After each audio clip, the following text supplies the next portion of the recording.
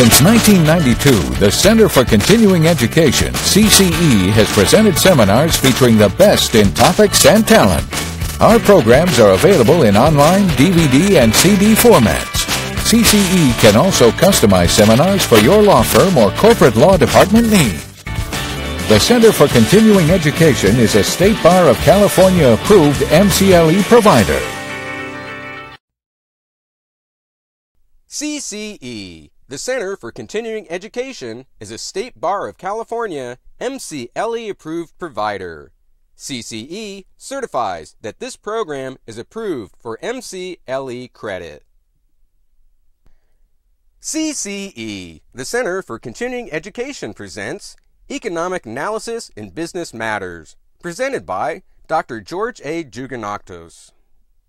Based in Sacramento, Dr. George A. Jouganatos has been a professor of economics for over 17 years. He has taught economics, finance, and quantitative analysis at University of California, Davis, University of California, Santa Cruz, California State University, Sacramento, and California State University, Hayward. He has published and engaged in seminars in the fields of economics of development, political economy, economic history, environmental economics, public policy, and economic modeling and forecasting. Dr. Jouganatos serves as an expert witness for cases involving personal injury, wrongful death, wrongful termination, housing discrimination, employment discrimination, economic loss, business valuations, public finance, and breach of contracts. He has consulted and given testimony for numerous attorneys in California, as well as in Nevada, Iowa, Montana, Hawaii, and New York.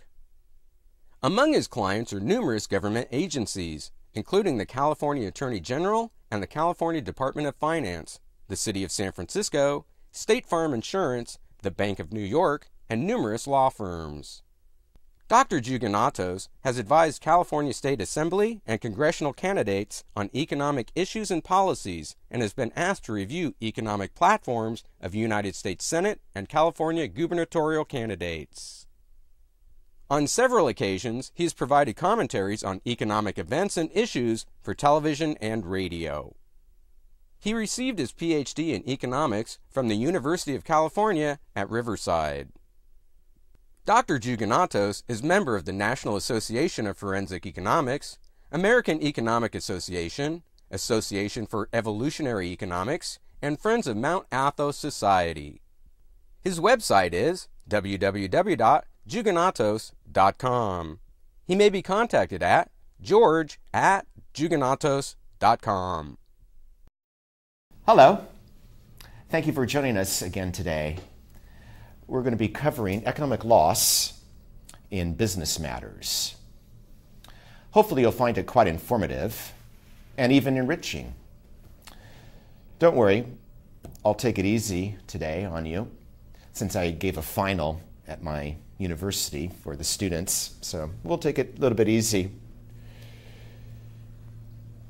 At any rate, commercial loss is a business loss of profits or loss of asset value resulting from actions of another party.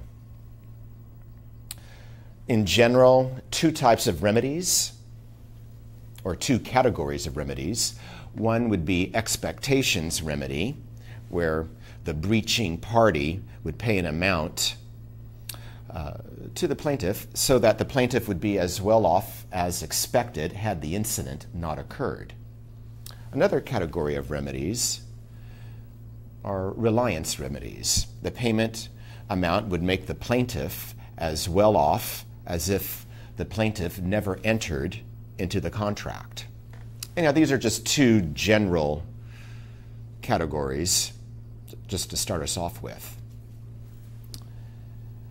First, a little bit on measuring lost profits, at least an overview for now.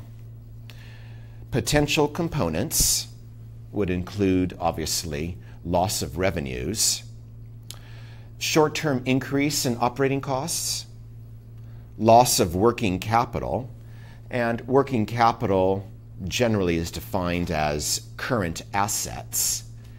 Current, in accounting and finance, refers to short-term assets.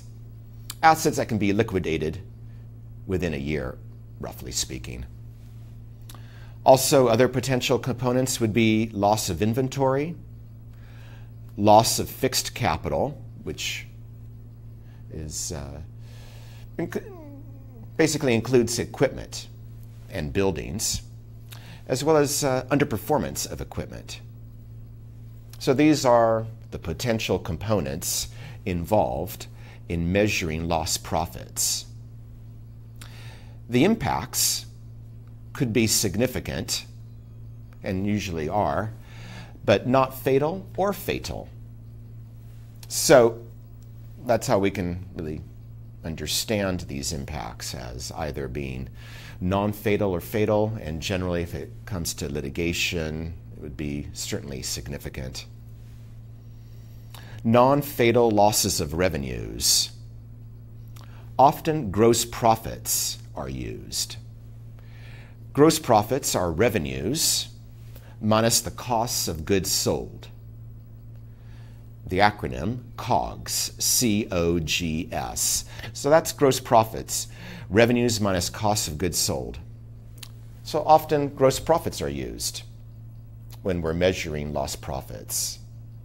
Just as often, maybe a little bit more often, would be the use of net profits. Net profits often is argued in case law, at least from what I have gleaned. Net profits are defined as gross profits minus overhead costs. And an example of overhead costs would be rent, security, certain forms of labor. And that would include accountants, perhaps if the firm has an attorney on board.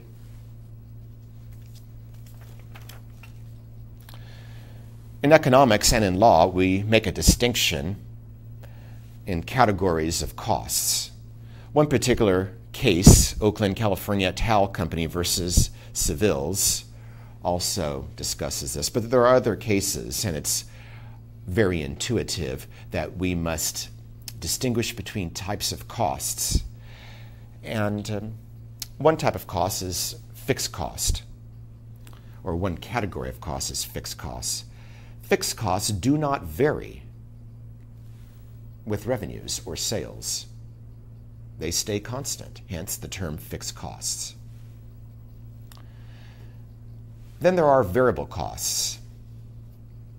Like the term, variable costs are costs which may vary with the level of revenues or sales. In other words, variable costs are those which can be decreased or perhaps eliminated. This is an important point, actually, for mitigation purposes. And certain case law that I have read suggests this needs to be followed, or at least attempted by the plaintiff. Once again, variable costs are those costs which can be decreased or even eliminated in some cases after the loss of revenues have begun, after the incident. Fixed costs are not relevant in this, in mitigation, basically. Fixed costs are not relevant.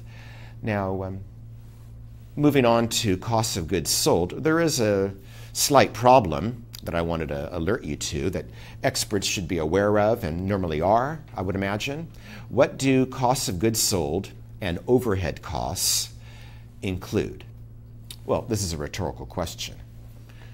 Firms may account for these differently. So the expert, and as well as yourselves, the attorneys, could review the financial accounts or financial statements of the firm to understand what is included in overhead costs and costs of goods sold. So it can vary to some degree, not much, but it can vary from firm to firm, their method of keeping track of costs. then I suggest are advertising and salaries and overhead, or in cost of goods sold. These, in fact, may vary with revenue. So, if there is an issue, statistical techniques may be used to